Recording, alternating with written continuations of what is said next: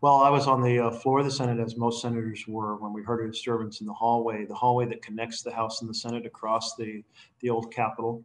And at first, I didn't think much of it because we have disturbances. We have them normally in the balconies where visitors come and they decide to protest a vote, and they all stand up and start screaming or clapping or cheering or undoing banners, and then they're escorted away by the Capitol Police, and that's the end of it. And so when I first heard this disturbance in the hallway, I thought, oh, there's a small group of folks who are upset about the fact that we are at work counting ballots and want to disrupt it, but no big deal. And then folks from the Sergeant at Arms and McConnell's office came in, and they didn't come in and walk down the center aisle. They ran to the center aisle. People do not run in the U.S. Senate. They ran up to the podium. They swept away the vice president. They had the session gabbled to a close. And all of us are kind of going like, wow, what's going on? And what was going on at that time was Goodman was steering that initial group coming up the staircase out into the main hallway where there were other officers who were starting to confront that group. There was then a lockdown effort. We were first told to leave the chamber by a certain door, and then told, no, stay right where you are. And there was a lockdown process. So you're being locked into the Senate chamber, and you're kind of in your head going, is this a good idea or a bad idea? It would be better for us to make a quick trip out the back door and to somewhere safer, or because now we're locked in here, and what is this threat? So people start firing up their phones, their smartphones, to see what's going on. And even then, it wasn't apparent the size and ferocity of the threat. We did not have what the House did with members inside the chamber while people were essentially busting windows and screaming bloody murder, and members of the House were putting furniture up against the doors. The Senate was much calmer.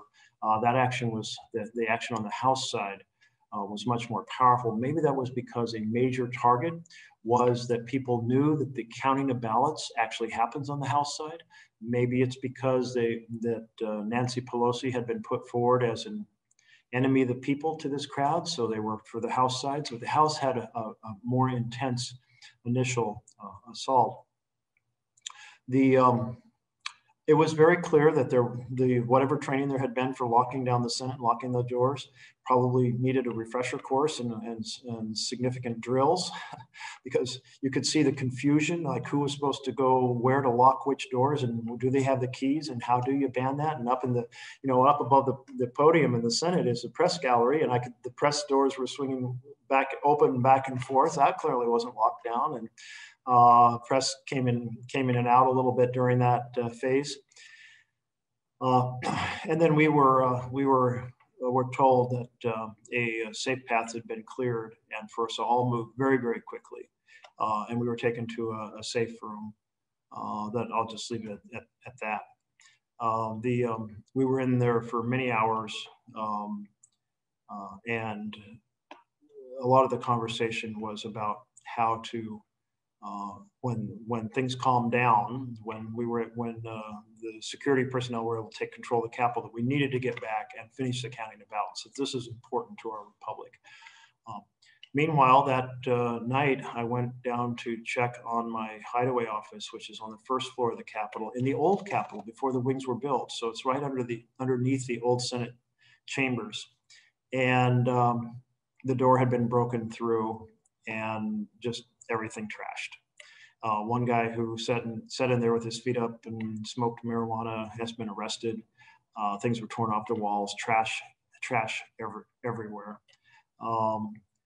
And that's just a little personal piece of it.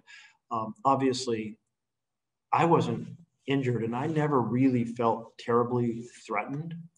But some of my colleagues were trapped in hideaways with people pounding on the door, screaming to string them up or put blood on the floor or so forth. And they were absolutely, totally terrified. And lives were lost. 3 police officers are dead. More than 100 officers had injuries, and the number kept growing, but the injuries included things like irritation from pepper spray. So it's hard to get your hands around how many really serious injuries there were, but there were a lot of really serious injuries, and there were a lot of more modest injuries. But it was terrifying to the Capitol Police, who had never seen a crowd start to attack them. I mean, people, normally you have peaceful protesters who may be angry about something, but they're not about to start assaulting police officers. And that is part of what happened that day, is that even though there were warnings that this crowd was different, this crowd was coming with malintent, they were coming with coordination, they were coming with firearms, they were coming with plans, they were intending to break in. At some level, on the intelligence analysis and the leadership of the Capitol Police, that was like, that's just crazy talk. I mean, that's not the way citizens behave. 2 centuries, nobody's assaulted the Capitol. That is not going to occur.